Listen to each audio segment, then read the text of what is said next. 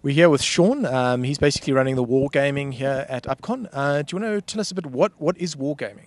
Okay, wargaming is basically, it's a tabletop board game, but you have to collect, paint and use your own figurines that you buy over time and paint up by yourself. It involves a lot of dice throwing, but it's a great fun to do. Basically, the sets that you buy that you've got to paint and stuff like that, those are your men. And so if the people are used to the StarCraft or whatever, instead of your figures and people that actually do the things are the ones that you bring with you. Yes, you'd bring all your own models. If you're looking at something like StarCraft, your little one unit would represent a model on the board, basically. You get such a huge variety of models. Obviously, there's different types from your small models to you get massive tanks and stuff. Yeah. I saw some guys also had some lovely planes going, and but those look slightly more futuristic. You seem to have like two versions going. There's like We've got 3 current war games that are pretty big this side. We've got the War Machine, which they played yesterday, but they're not playing today. That was a small tournament. We've got the WarHammer Fantasy. That's your elves and your knights and people on horseback.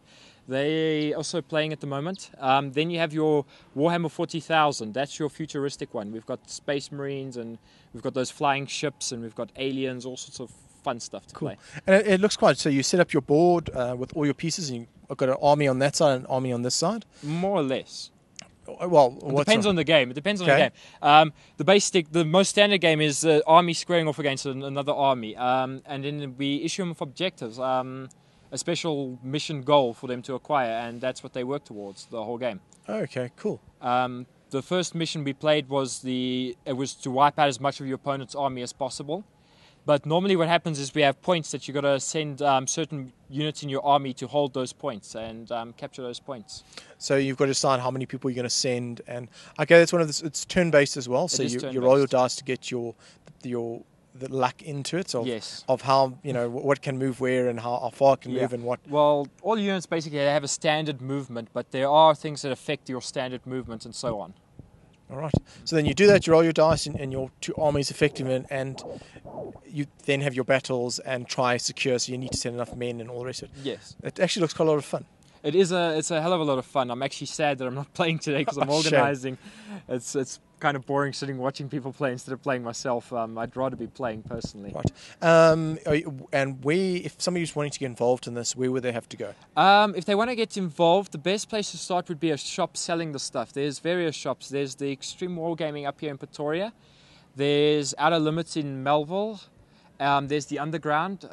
There's lots of shops. They can search on the internet for such places where to buy this stuff. Obviously, the first thing to do is to buy models and stuff, but the best place to really go learn about the game is to find a club or an event like this and watch a few games and see if you're actually more interested, because it does require an investment of money, obviously, to get started. And do you know any clubs in Pretoria or Johannesburg? In Pretoria, there's the War Banner. They're in Centurion. In Johannesburg, the main club I recommend is Warzone. I played it myself. Okay. They're the main club, and it's a great place to get started. Cool. And where can people find information on those clubs? The best place to find information on all things South African Warhammer is to go www.warhammergenerals.co.za. There's everything you need to know. That's the South African forum. There we announce tournaments, we organize games ahead of time if we want to organize games ahead of time.